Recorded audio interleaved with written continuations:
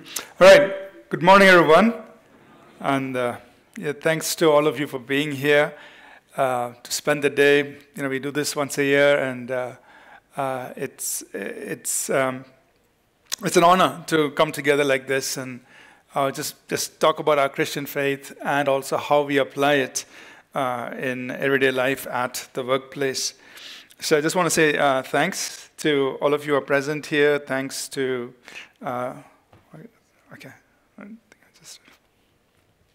Thanks to Ratna for that session. I don't know, where's Ratna? Oh, okay. Thank you, Ratna, and thank you, Ramya, for these testimonies. I really appreciate, just hearing these amazing stories, amazing testimonies, and thank you for doing that. I also want to take a moment to thank Melchizedek, who heads up our Christian Professionals Ministry. Thank you, Melchi, and the team, the core team. Let's just appreciate them.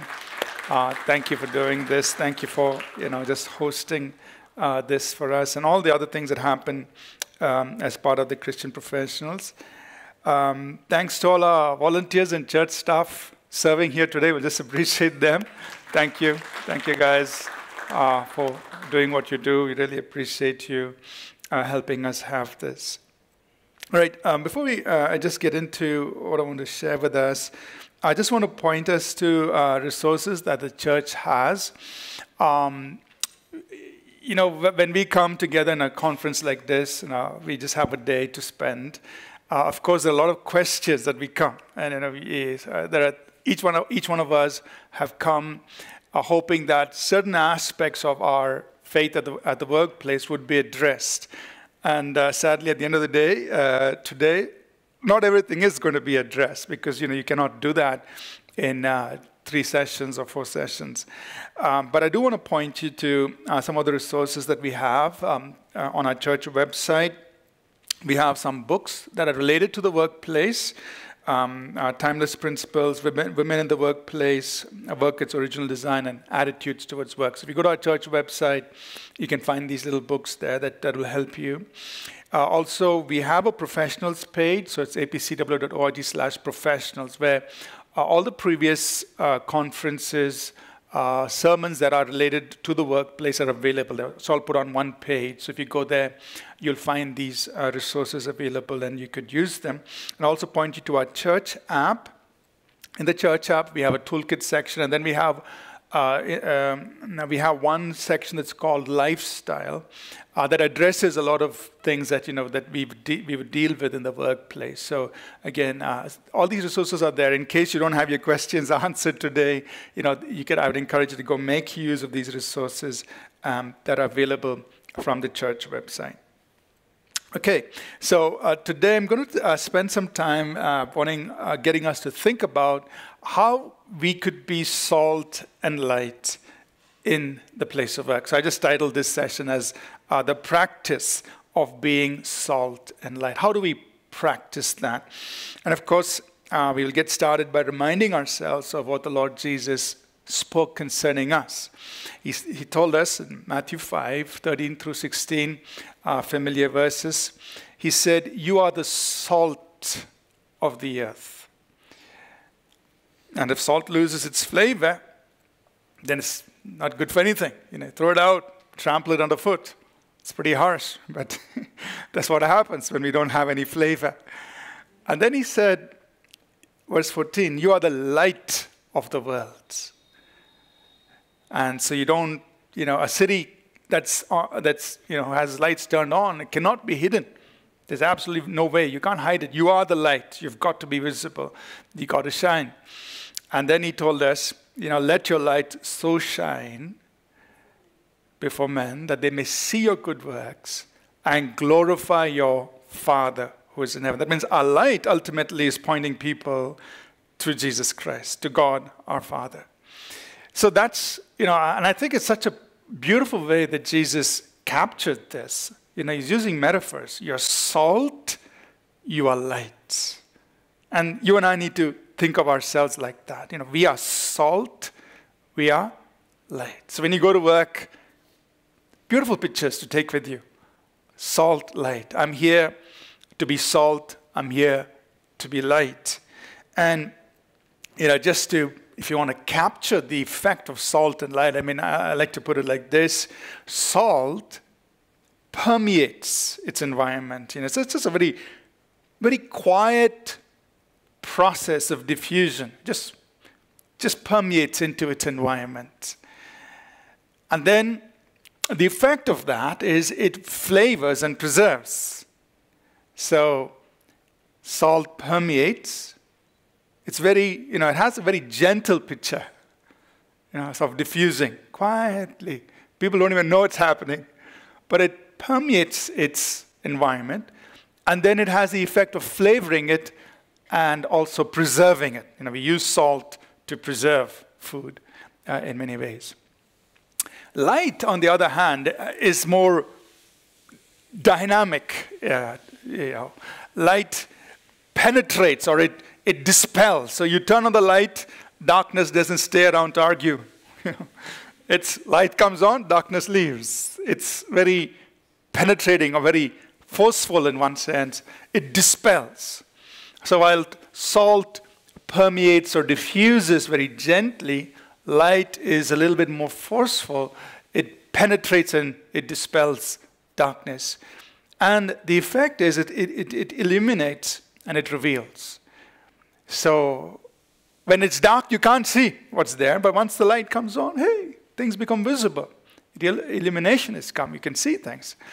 But on the other hand, it also reveals all the dirt that's there, which when it's dark, you don't see. You don't see the dirt. You don't see the things that need to be cleaned, But when light comes on, it not only illuminates, but also reveals.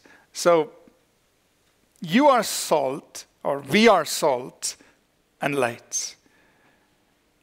So imagine in your workplace, as salt, you are quietly diffusing kingdom influence where you are, and you are flavoring your workplace, and you are actually preserving things.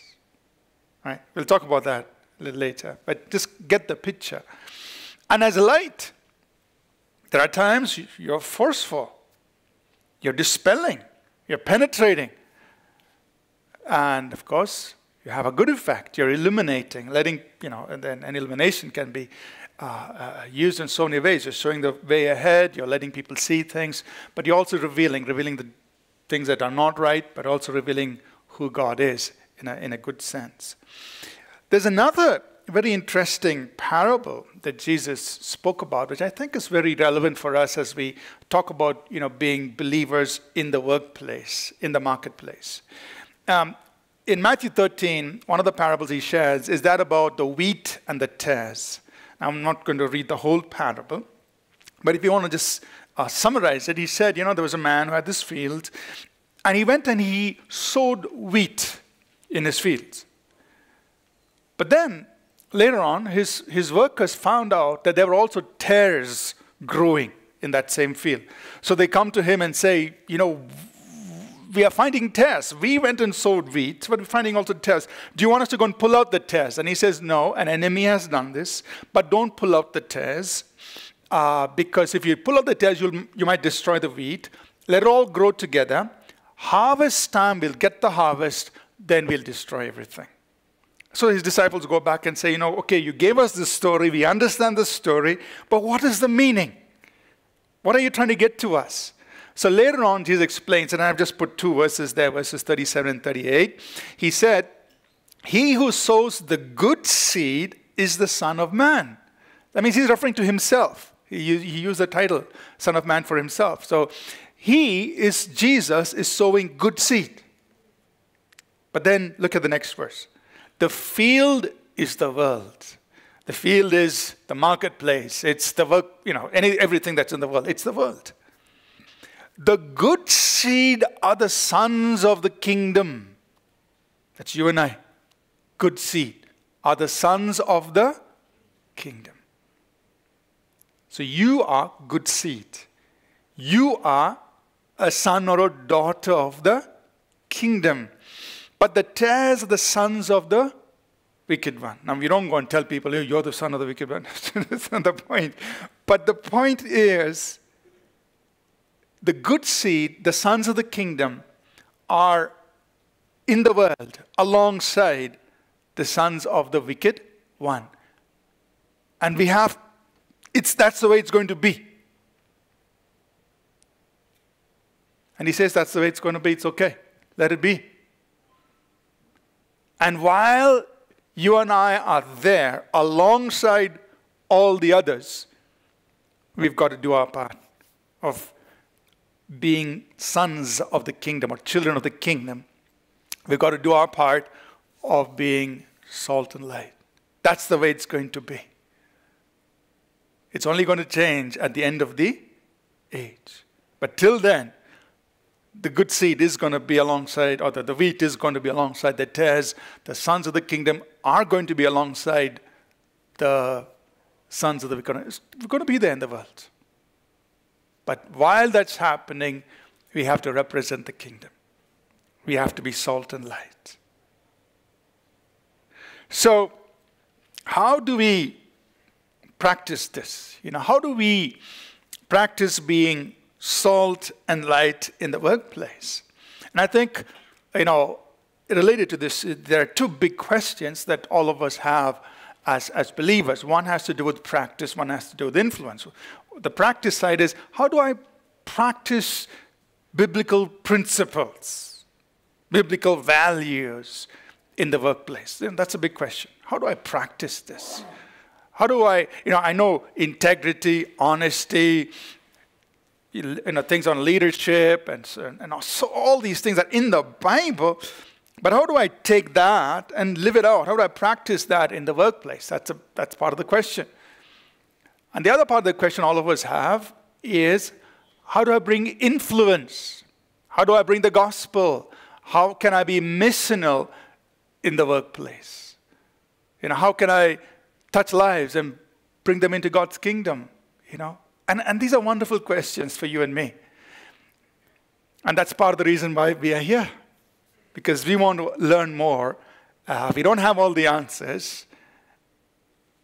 But year after year, we come back for these two very things, to learn more on how can we practice, how can we bring kingdom influence. And the reason we have to do it year after year is because the world in which we are living in, and I'll be talking about that, is changing. It's so dynamic.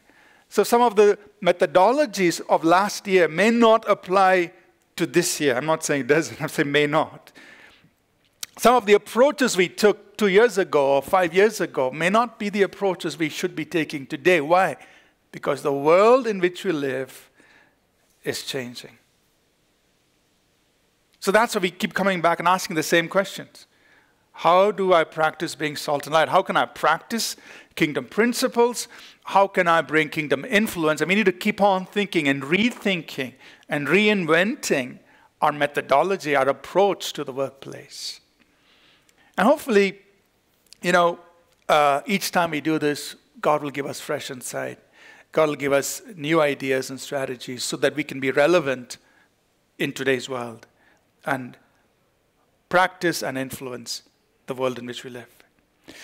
So I want us to take a little bit of time to understand the post-pandemic workplace. And many of us are familiar with these things, but I just talk about a few of them. Because our approach to being salt and light has to be relevant to our workplace. But what is the workplace? It's always good to understand what's going on in the workplace. What has changed? And some of these changes that we'll be talking about are not necessarily because of the pandemic. They were long time coming, but they have been highlighted after the pandemic, all the more. The first thing all of us will talk about is the hybrid workplace. We are always asking each other, are you still working remotely? Are you at home? Are you back in the office in person? But that's a big transition for us. Before we were used to seeing people in flesh and blood, shaking hands, looking at their smile, and it was so wonderful. And then we were forced to work remotely. And now, very interestingly, we don't want to go back, for most of us. We somehow enjoy this remote work. And so companies are struggling. How do we get people back? And we can't force them to come. And so we have taken a middle ground called hybrid.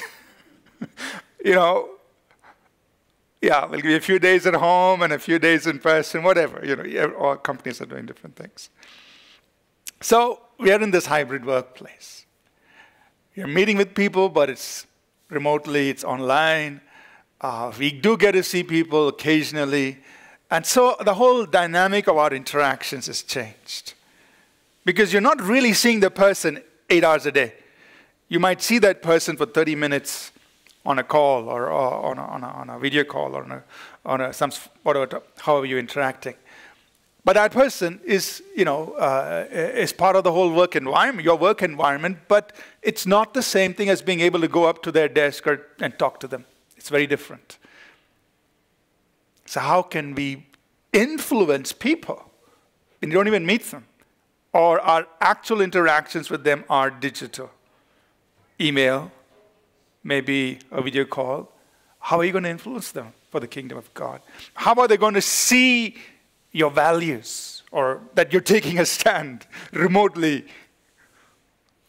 It would have been different if they saw it in flesh and blood in a situation. But that opportunity is not there or is very, very minimal at this point in time. Another major change is that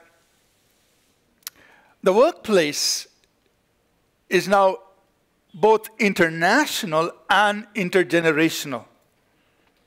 I mean, and most of you understand that. It was somewhat, there prior to the pandemic, but now it's even more so because you're not, you could be working, you could be part of a team that is working with other teams all over the world. And now it's taken for granted. So it is international. You're sitting here, you're working with people all over the globe, across continents. But what is very interesting is the workplace is intergenerational. Now, you can quickly identify in which category you come in. But, this is of interest for sociologists and others who study humanity. They categorize generation every 15 years.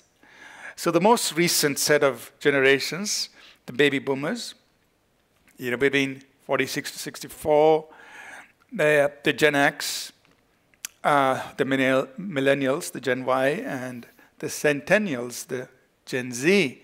And then, of course, there's Generation Alpha and Generation Beta when you come on in later, but they're still in the cradle or yet. So we leave them out. As far as the workplace is concerned, this is what you have. You have in the workplace, you've got 4 generations. So you could be sitting at a table and you've got 4 generations of people. You could have 4 generations of people interacting and trying to address problems. Now, sociologists do a lot of study on these things, but what's interesting is even management schools study these things because this impacts the dynamics, this impacts the interactions. Now, what I'm going to share with you, of course, are generalizations that have been made. There will be outliers for for all of these things. So you will meet people who don't necessarily fit into the generalizations, but the generalization says most of the people are like this. So when you talk about the baby boomers, for them, the main thing that they value is stability. They value the family, the work, and the family. And the baby boomers really understand the importance of blending physical and mental activity. So they're not people who grew up with the cell phone, right? It was something they slowly transitioned into the digital world. They saw this whole thing emerge. They saw the technology and the media revolution emerged. And so they kind of moved in, but they were not born with it. They're not dependent on it. For them, they value still the old things of stability and family, work and family, and physical. Enjoyed that whole life, and they've adapted to the technology and the media that has come on. They're not dependent on it. The Gen X, they came just prior to the whole technology and media revolution. What are their values? They value work. They value to work and produce. To work and produce. Work and produce. That's the philosophy of the Gen X. Individualism, ambition, and an addiction to work characterize Gen X. Individualism. Work hard. Produce. It's about you working hard, be ambitious, so on. That's the Gen X, the characteristics of what we would call as the attitude and behavior patterns of each of these generations. And then you have the Gen Y. They're referred to as digital natives because just as they came on the scene, the internet became very dominant, and they transitioned very quickly into that. And technology became part of their lives. And this generation kind of got accustomed to multiple screens. The previous generation had a TV. Now, Gen Y, we're talking about Gen Y, had multiple screens. But this generation saw globalization. That became a norm. They're very optimistic, but this generation, the Gen Y,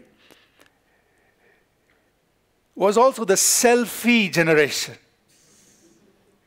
But it also means that this generation was narcissistic. It was all about themselves. So sociologists will refer to this generation as the me generation.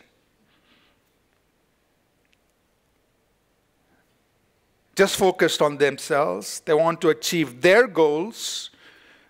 And in some ways, they're also very lazy and spoiled. That's the Gen Y.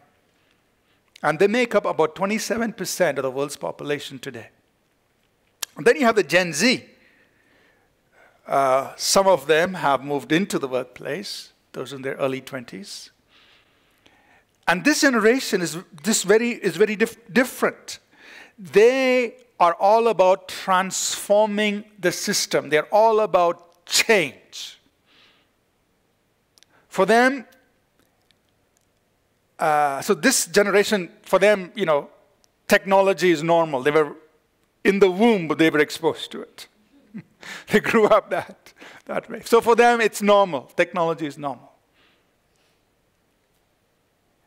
And this generation, the Gen Z generation, because of technology, they're not so good at interpersonal relationships. Not very good.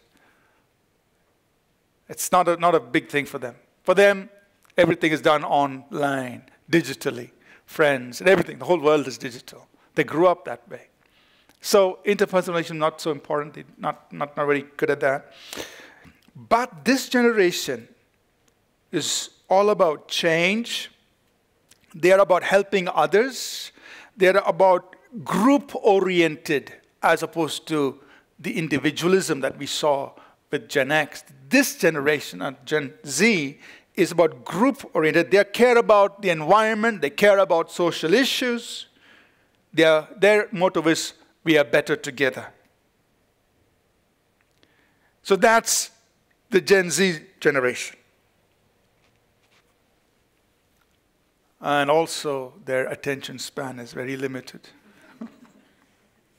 because of the way they grew up. A lot of distractions, many screens, so on. So now you can imagine in the workplace, you've got these 4 generations sitting. Their motivations are all different. So the Gen Z is saying, how can we change the system? How can we be fair? How can we take care of the environment? How can we take care of the world? How can we, help people? How how does this matter to all of us?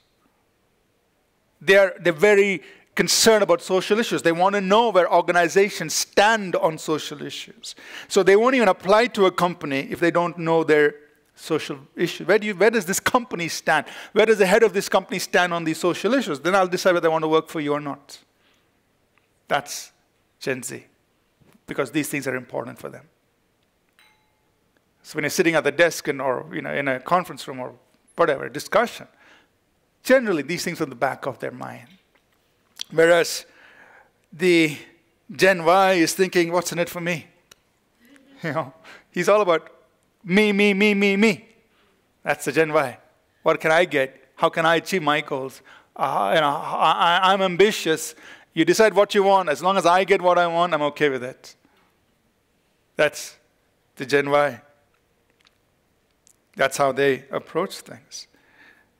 And then you have the Gen X's looking at the other two and say, these guys are so lazy. They don't work hard. That's the Gen X sitting out there and saying, why can't these guys work hard? They don't know what hard work is. They want an easy way out. And most of these are managers. They're looking at the Gen Y and the Gen X and I need to teach them how to work hard, because that's how they grew up, the hard way. They worked hard and reached where they are.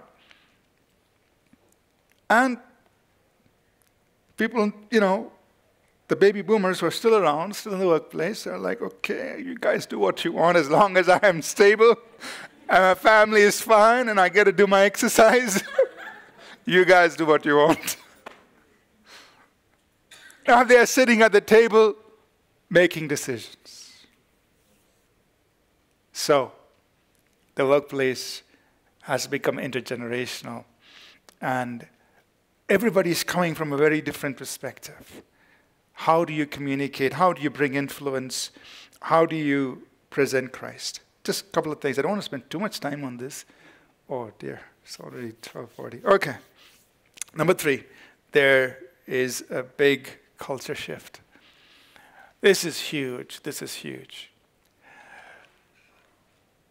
This thing, culture shift, is all undercurrent. Nobody talks about these things in the workplace. You're not supposed to, for the most part, but it's there. The culture shift. Religious fundamentalism, locally. People may not express it in the workplace, but the moment you say, I'm a Christian, they think, better watch out, he's going to convert somebody here.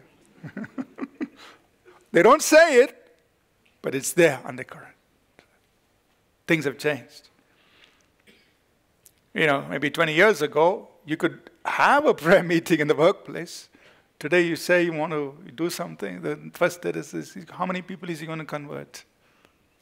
Say, I want to invite some friends to have a Christmas thing. Oh, converting. It's a religious fundamentalism. There's a rise of nationalism, whether it's make America great again or make in India or make in China, whatever.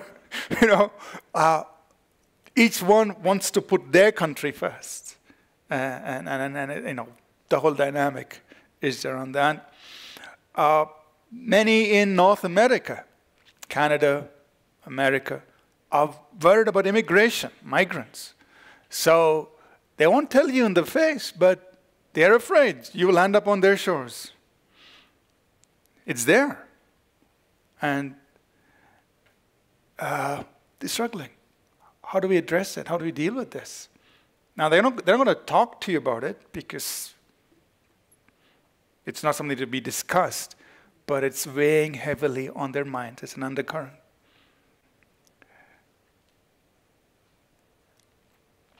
Then there's the whole issue of diversity.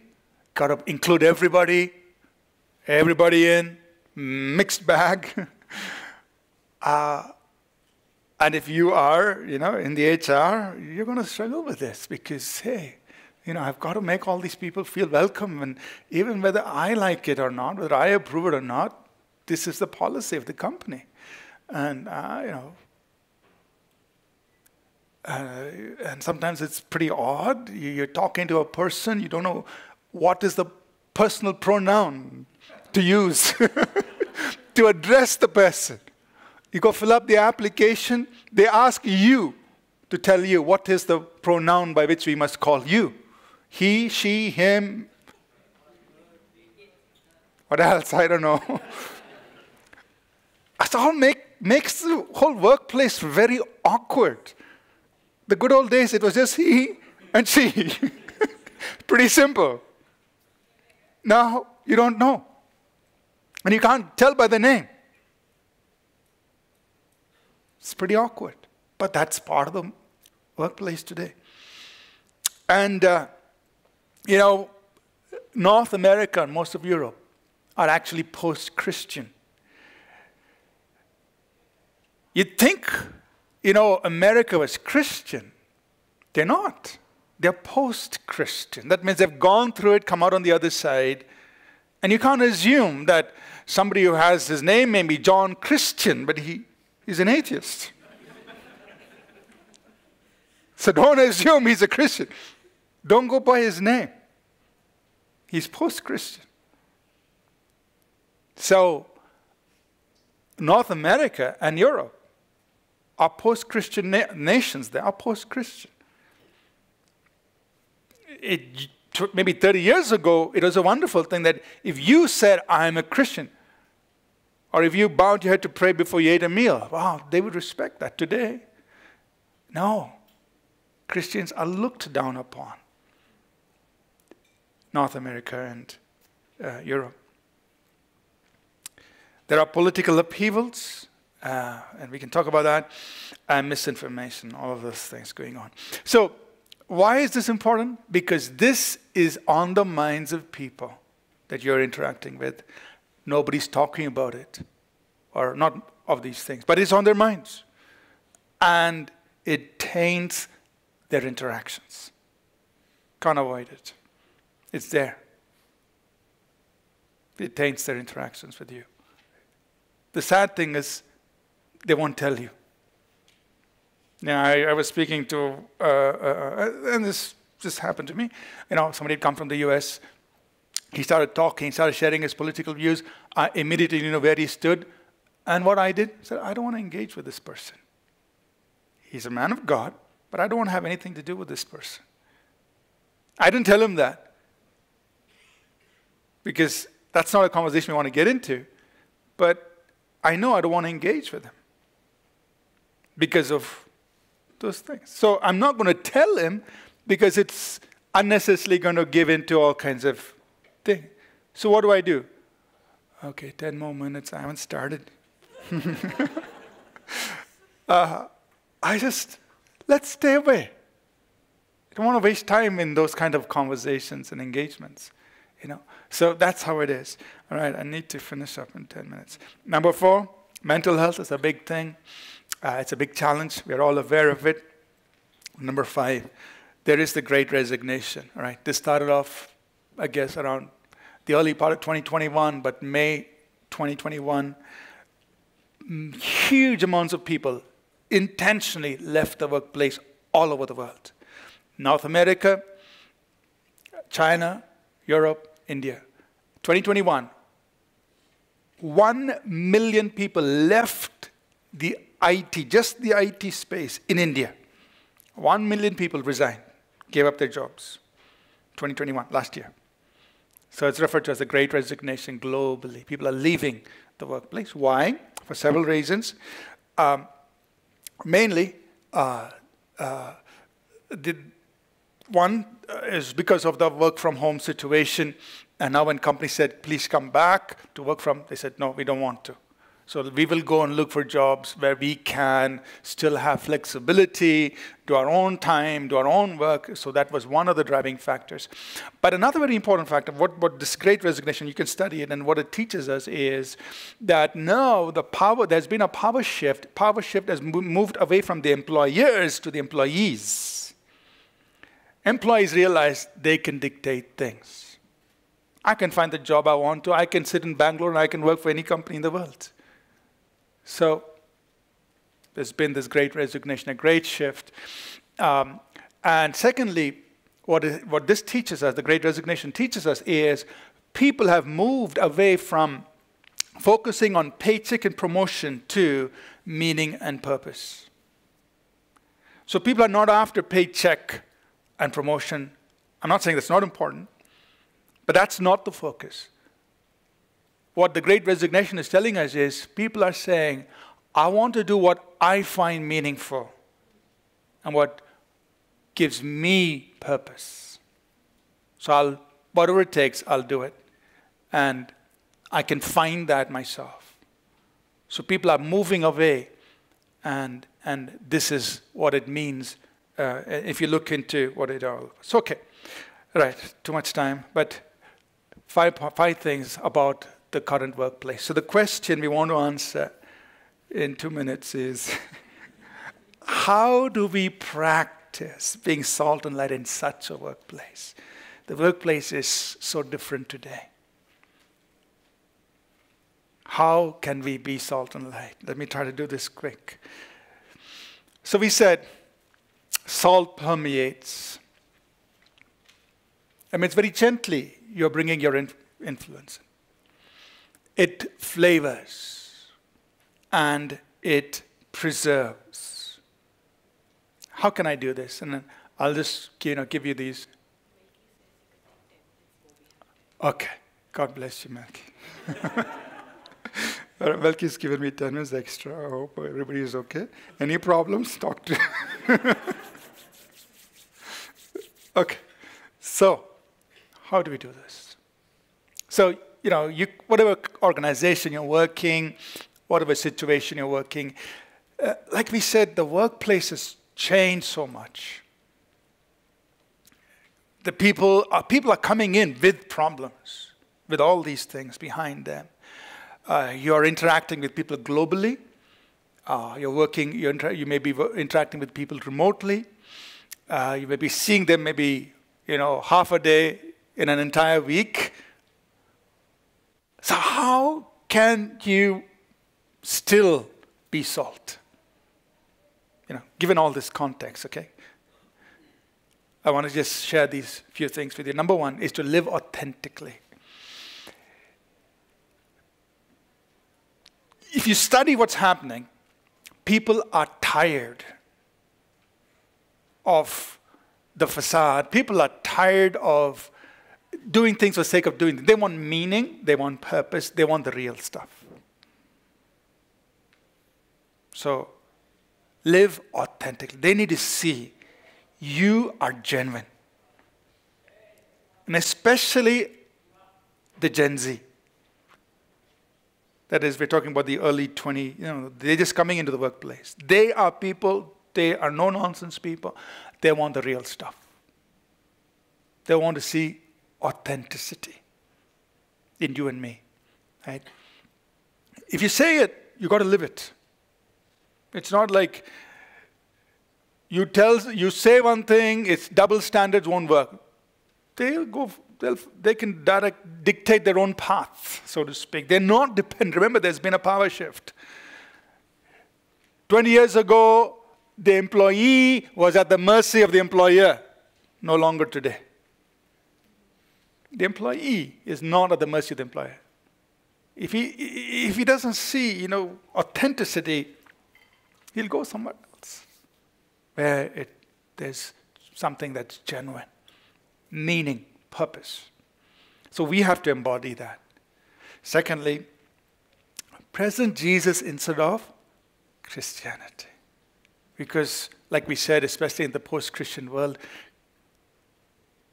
I'm sad to say this, but Christianity as a religion has got a bad name after all that has happened and all that is going on. So we have to say, I'm not here to promote Christianity. I'm here to talk about Jesus. Follow Jesus. Be a follower of Jesus. I'm not asking you to follow religion. I'm asking you to follow Jesus. That we have to distinguish. Because Christianity as a religion has done a lot of hurt and hurt people. So people are disillusioned for many reasons. we can present Jesus. And everybody loves Jesus. I mean, will love Jesus. They respect. You can't point a finger at Jesus. So in the workplace, if conversations arise, our goal must be to point people to Jesus. Yeah. So salt permeates, it flavors. And one of the ways we do it is by affecting the culture. And how do we affect culture? Replace bad ideas with good ones. Just think about that. It's very simple. How do you affect the culture of your workplace or where you're engaging? Replace bad ideas with good ones. So in what's happening in your workplace, when there are discussions, when things happening, what should you put forward? Ideas that bring truth, that bring fairness, justice, those things. Replace bad ideas with good ones. You are going to be affecting culture. You're flavoring your culture with what comes from God. Number 4, show real love. I think Ratna already mentioned that. Show real love. That means care for people. Right? In the workplace. So we always ask, hey, what's up? Everything's fine. Usual answer. How are things going? Everything fine. Yeah. And that's usual talk. But then, when they see that you really care for the person, that means you're going beyond how are you doing, what's going on, to having a conversation, willing to listen to them. Especially, all of us have gone through whatever we've gone through. And when you listen to people and show love, that's going to make a big difference in their lives. And address people's needs in Jesus. Right? You show them how Jesus can meet their need. So you're pointing to Jesus. You're not pointing to Christianity or an organization. You're addressing people's needs in Jesus. So how can I permeate? How can I flavor? How can we bring this saltiness that preserves into our workplaces? Think about these things. Live authentically. Present Jesus instead of Christianity. Transform culture by replacing bad ideas with good ones. Show real love. Address people's needs in Jesus. That's going to make a difference. Okay. You all with me so far? Okay. We could talk about scenarios and examples, but maybe in the Q&A section time we'll do that. I'll get ready to close here. The second part is light. What does light do? Light penetrates or dispels. Light illuminates and light reveals. How can I do this? Stand for truth. Right? So integrity, honesty, those things are very important. It's not easy sometimes, but you stand for it. Say, hey, my work, I'm going to do it with honesty. I'll do my work well, but if you tell me to do something that's dishonest, unfair, illegal, unethical, I will not put my hands into those things. So you're standing for truth. Now that's where light is dispelling darkness. It's a little forceful, but you do it gently. You stand for it. Show respect without personal compromise. So somebody comes with different values. Okay. I'll respect you as a person, but I don't have to compromise my own stand. You want to take that stand? It's okay, I respect you. You're a person, I will respect you. And you're free to have your ideas, you're free to have your opinions. It's okay. But I show respect because you're a person. But I will not compromise my own values. Now, how you live that out in the workplace is, it's case by case. There's so many scenarios you can think about. But that's a general guideline. I respect you, but there's a line where I won't compromise what I stand. But I respect. You're free to have your own thing. Number 3, Ratna touched on it. I think I copied his slides. Be excellent. So Jesus said, be light. Let your light shine, that they may see your good works. And then glorify your Father. So literally, our good works, when we do it with excellence, are actually pointing people to the Father. So, we got to be excellent. Go beyond the call of duty, which is going to be, like when we look at the whole, the behavior and the attitude of different generations, like we said, the Gen Z is not that kind of a generation. The Gen Y definitely is not. And so, for you to say, I'm going to go beyond the call of duty, is going to immediately, make you one of those people who stand out. I'm speaking in terms of the generalization, but it'll make you stand out. You're going beyond the call of duty. And it's going to point to the Lord. Speak truth in love. And we need grace for that.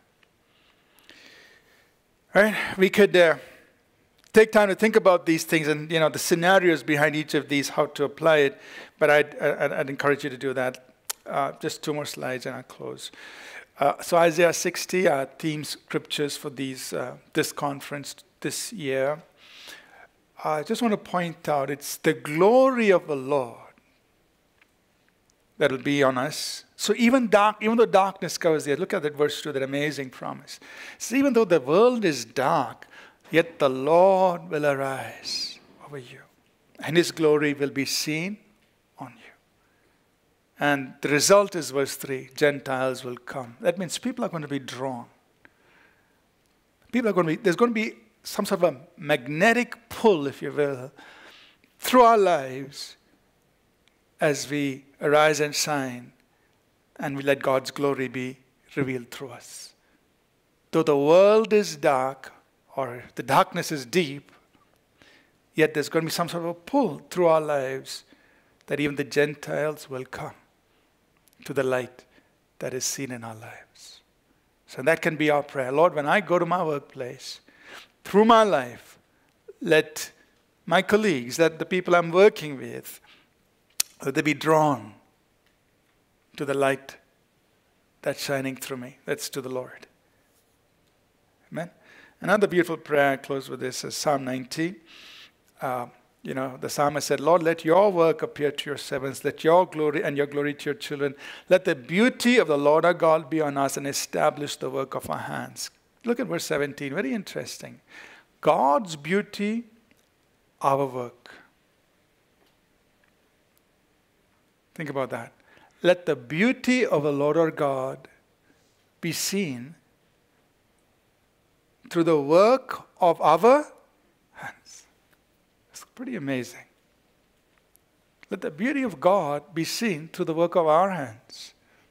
Now, whatever we do, and may that be our prayer, that God, when I go to work, whatever I do, let your grandeur, let your excellence, let your beauty be seen through my work. So people are drawn to the Lord. They're attracted to him. Amen? So Let us practice being salt and light. Salt permeates. Salt flavors. Salt preserves. Light penetrates, illuminates, and reveals. That's who we are. We are salt. We are light. Amen?